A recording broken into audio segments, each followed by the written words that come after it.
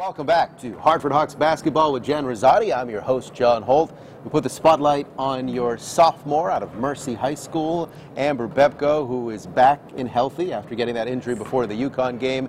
And she has been a defensive whiz for you. When you recruit a young player, can you see these defensive tendencies and skills in high school, or do they have to develop at the college level? I think it's a little of both. Sometimes you look for certain things and you look if a player's around the ball a lot. We always say that somehow she's just around the ball a lot. And with Amber, you know, it wasn't necessarily a physical thing that you could pinpoint, but she just was around the ball. And she got here and she's really developed into somebody who can be very disruptive. Even when she's not getting a steal, she's really has the ability to force a lot of turnovers, and that's been a big plus for us. Well, it's time to find out about the art of the steal. Amber Bepko is our Manchester Honda player profile. I definitely think it was when I was little. I've always liked defense a lot, and it's definitely something that a lot of coaches have looked at me for, and that's something that Coach Riz has always said that she loves about me. It's my scrappiness on defense, and I'm always just ready for anything, like stealing, whatever, but it's one of my favorite things to do.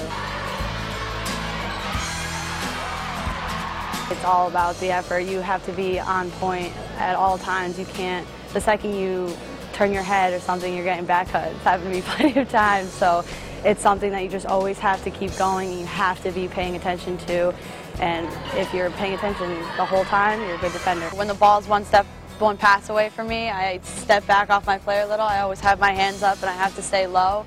And I'm always making sure I'm looking back at both of them, but I can also see both of them. I never want to lose Daphne, but I never want to lose the sight of the ball. So I just get low and I'm on my feet, on my toes. If I see ahead of time with film when we watch it, if I see that they make kind of sloppy passes or they're not really careful with the ball, that definitely makes me a little bit more excited, because it makes me want to be more aware wherever I am and wherever the ball is, so I can see the ball, and if they're going to my defender, I want to be one step ahead of them and steal that. Being aware of where the ball is, but always being on your toes. You always got to be ready to move and ready to anticipate that pass.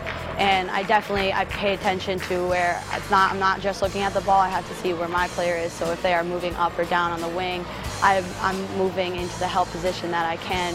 If they are going to skip it to my player, I can anticipate it. I definitely look at if they're going to be doing an overhead pass, it's probably not going to my person per se. But if they're turning to my person directly and they're going to do a chest pass, that's when I know. I mean, my first year, it was definitely getting that big steal was probably the biggest thing, because my offense wasn't as strong. But it's getting to the point where both are pretty big, but it's always great to just get that one big steal that you really need, and it just amps up your entire team.